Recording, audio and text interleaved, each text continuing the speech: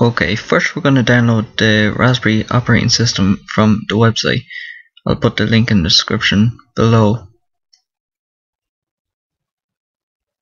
You can choose from different ones to install, but we're choosing the first one, which is called Wheezy.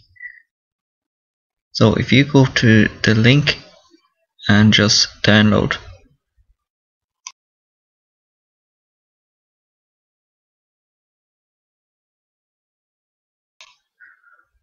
I already have this saved and downloaded, so all you have to do is select the location and click save, and that'll just take a bit to download.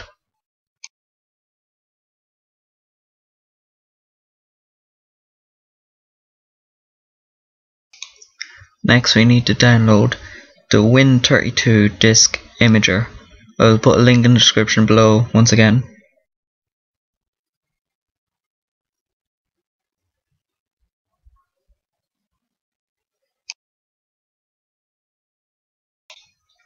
Okay, so just click on download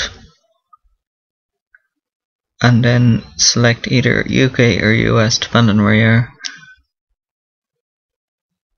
and wait for it to show up.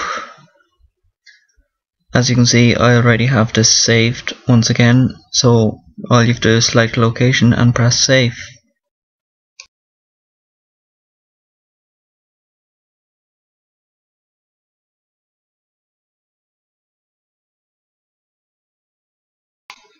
Okay, as you can see, I've saved these to the desktop. That's where I saved the operating system. And then in there I have the Win32 disk imager, so if we run that there, now first you need to select the location of your operating system. So if you browse to the location where you saved it, I have mine saved on the desktop.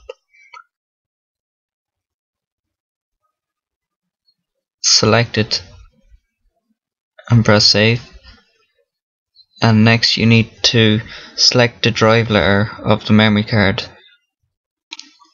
then just press write.